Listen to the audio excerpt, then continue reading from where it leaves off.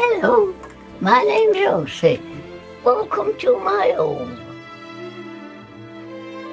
I lived here for 105 years, from the day I was born. We used to have a black-lighted fireplace there with a chimney in a bonnet, you know. I don't know whether you understand me. Boiler. This humble two-bed terraced house in Huthwaite has been Elsie Allcock's home for more than a century.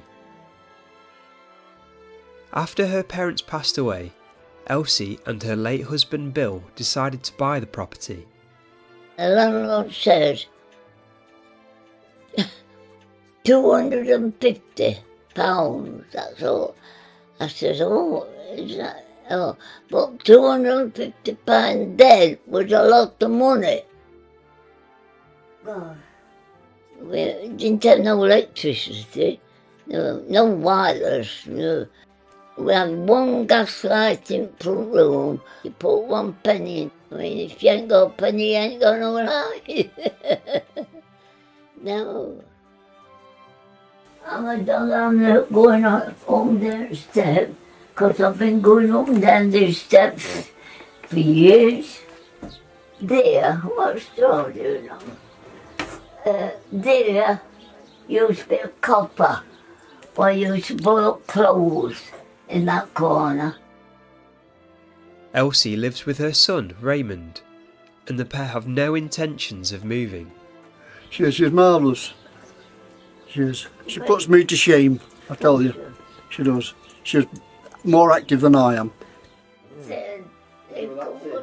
I love to knit. I like to do jigsaw, and I like to do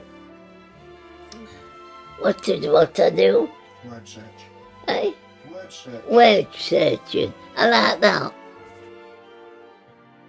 Elsie's remarkable story has gone viral on social media, something which baffles her. I don't know why they are, because I'm not important. I haven't done anything important. Oh, I've never left, and they'll have to take me from here. Yeah. No, I'll never leave. Bye! I mean, I've lived here 105 years. Nobody can say that, is there? No. 105 years. Yeah.